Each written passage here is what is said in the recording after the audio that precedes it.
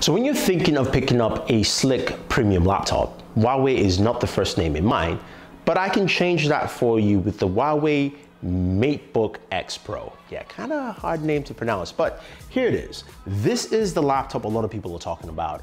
I've got to spend some time with it and I'm quite impressed. I'm impressed because it does a lot of things that I want a slick laptop to do. Now, first off, design. It's a really nice design, very simple, all the way, all around, really nice flush finish. The Huawei logo on top, you've got two USB Type-C ports on the right and on the left-hand side with a headphone jack, which is nice. You've also got a full USB port on the right-hand side. Now, I did wish it had micro SD, or at least an SD card slot so that we can have some of that transfer connectivity. But once you open this up, it does kind of look like a MacBook clone. I will put that out there, but one thing that the MacBook doesn't have with this is when you take a look at that display, it has a 91% screen to body ratio, which is absolutely fantastic, which means very thin bezels, and helps them pack, of course, a lot more of the resolution on there. Aspect ratio is 3:2, resolution 3000 by 2000.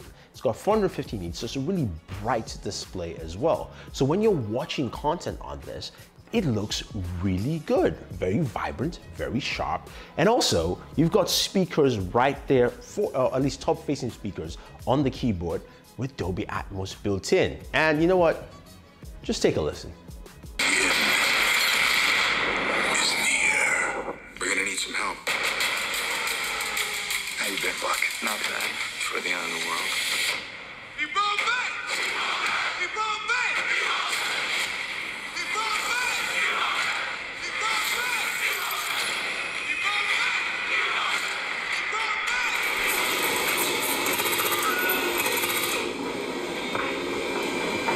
Pretty good, right? Sounds pretty awesome. And games look very vivid. Sharp, vibrant, you know, Far Cry 5 there looks really good, especially intense firefights. Sounds great. Audio's really good on this. The display looks really vibrant.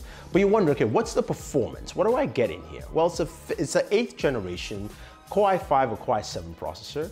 You've got 16 gigabytes of RAM. You can get up to 512 gigabytes of storage, NVMe on this. And you can also get the NVIDIA MX150 graphics card, dedicated graphics card with 2 gigabytes of DDR5 RAM. So what does the OWL mean? It means for someone like me, productivity-wise, I can edit video on this bad boy. Again, think about it. See how thin and light this is? I can actually edit video on here. A 3-minute video for me rendering in 1080p took about 3 minutes. Of course, with no LUTs or anything like that. A 3-minute video, 4K rendering took about 6-7 minutes. Again, quite acceptable. Of course, that will scale when I do more things on that video, but I did like the fact that I could take something this thin on the road and do some really good productive work on here. And it does have the ports, you know, it does have USB, it does have USB Type-C, and it has a headphone jack. So it means that this is not crippled by just the thinness of the design that this device actually has. Now, I did mention that display looking so vibrant and also so thin in terms of bezels. 91% screen to body ratio, which means something's missing. There is no webcam? Nah, not entirely. Now, if you're looking between the F6 and F7 keys, there's a button. You press that button, the webcam rises out from beneath the keyboard. And that's where the webcam is housed. Now, some people may argue about this. I do like it. I do like the placement. I like the fact that they went with a nice idea, of course, to give us an improved display, but also to give us that webcam.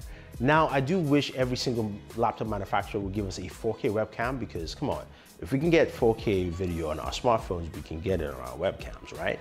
But still though, it's a nice placement for me. I do like it and I think it works out pretty well.